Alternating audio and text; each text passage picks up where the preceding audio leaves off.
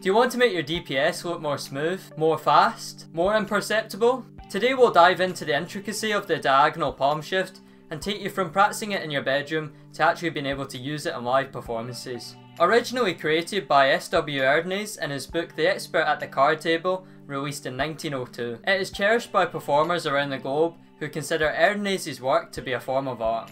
There are so many applications for this move in Magic, and there's been plenty of development over the years by countless creators such as Alex Pandrea and Jason England. If you're new to the channel, thank you for joining us, and make sure to subscribe so that YouTube can push this content to other magicians that can benefit from the advice. I took a look at the analytics and I realised that a lot of you are watching these videos and haven't pushed the red button. Subscribing on YouTube is a free thing to do and it only takes a few seconds of your time, and it helps out the channel a ton. As well as dropping a thumbs up, as these two things have a big effect on who is showing the content. Pause the video and get that done, and after that we'll get back to the DPS. The technique is pretty difficult and knacky in the beginning, but I do have some tips that should hopefully help you out and get it looking the way that you want it. There's a lot of psychology which I'll share that goes alongside the sleight, because without it just doesn't look as convincing. If you aren't a magician and you just come here for the entertainment, make sure to skip here, as we will be talking about sleight of hand and methods, so just a little bit of a disclaimer there. My intention is not to expose magic or reveal secrets, it's just to give magicians a resource that they can refine and improve their techniques. This video is targeted towards performers who can take value away from what I'm sharing. So miss the tutorial of practicing sleight of hand with cards isn't your thing, and I'll see you on the outro. Anyway, grab your pack of playing cards and let's make your DPS better. Alright, so the diagonal palm shift. Here's a basic overview of how I do the move. So we'll use a card for this, we'll just say the 5 of clubs. We'll leave it face up as well so we can keep a track of it. So once I start pushing with my thumbs here, and my middle finger is pushing against the top edge of the card, leaving it slightly sticking out so that my thumb can contact it up against the edge. My middle finger on the other side is just pushing along as well. So we're going to push it all the way down, dragging the card across, keeping that thumb close as I can to the edge of the pack. And once we reach the bottom, my pinky finger is going to swivel the card out, and then at the base of the thumb it's going to contact.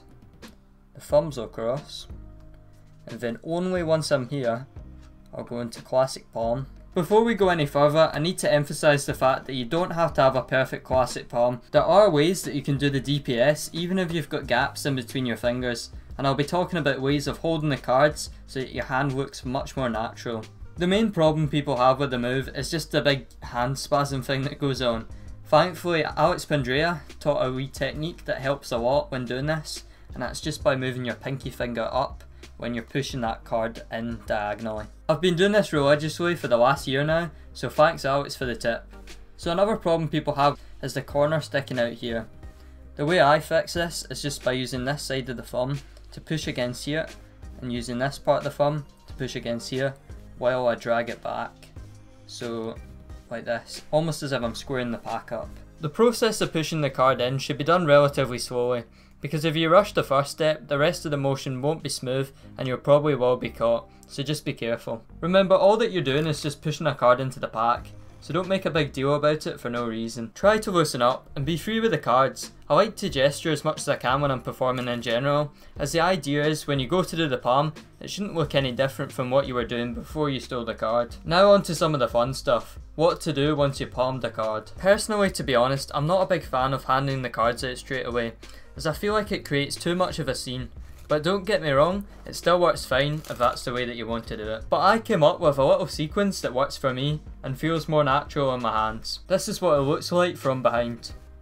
Take a card, place it in, move it forward, place it back, gesture, riffle, turn over, and then the hand drops to the side. I love this idea of riffling the pack. I feel like it adds to the illusion that the card's hopelessly lost. Here's a little bit more detail. Once I've extracted the card, I bring the pack forward, and I'm just holding the card here, I'm not in full palm yet. It's only when I bring it back to grab the pack that I go into full classic palm, and then I can show this hand empty, and then I do a wee riffle of the pack. I turn it over, flip it over 180 degrees, and then this hand just drops down to the side. Another way that a lot of people do it is once they've palmed out the card, they'll turn the deck over this way, so it's almost in a vertical position, and then they'll do the riffle here. And you can do that if you want. It's actually quite nice if you do that and then you go into the other riffle sequence. So once you've palmed out the card here, you can turn it over, do a riffle here, and then turn it back over here and do another riffle, and then you can gesture, turn it over, place your hand down. But it is a bit overproven. A lot of people ask what is the best angle to perform their DPS at. I think if you turn your body to the right, it gives you plenty of space to work with, and you're covered from pretty much that entire angle. Because if you take a card, you place it in, you can see that we're protected here, and we move it back, we're still protected. We can bring it here, plenty of space, and then set it down or turn it over. If you want some bonus ideas to play around with, you could try doing it from an in-jog here, and it's just the exact same technique. That's the technique in a nutshell, but the psychology if you want to use this is all about your eyes. You must never look at your DPS when you're performing at all costs, no matter how much you might want to. This may seem obvious to some of you, but it's not always followed. Instead, you should be talking, making eye contact, and looking into the distance when you gesture. And if at all possible, just do it on the offbeat. The move can be made even more invisible in certain situations, such as at the table where you can use the spread as a cover for the diagonal palm shift. I highly recommend setting up a rear camera to record and practicing it this way, as in real life you can't see if you're flashing or not, so make that a habit. If you implement these techniques next time you're performing, I'm sure you'll be surprised with the results you get. Thanks to all the new subscribers and followers on Instagram. Let me know in the comments whether you have confidence to use the move after the tutorial, or any questions about your own DPS, I'll be happy to answer. Make sure to stay tuned every Saturday for a new video. If you want to learn how to film on a low budget, make sure to check that out. I also did a Q&A last week where people asked me questions and I tried to answer them as best I could. There's a lot of cardistry and magic in it if that's something that you're into. That's all I've got to say in this one guys, but I'll catch you in the next one.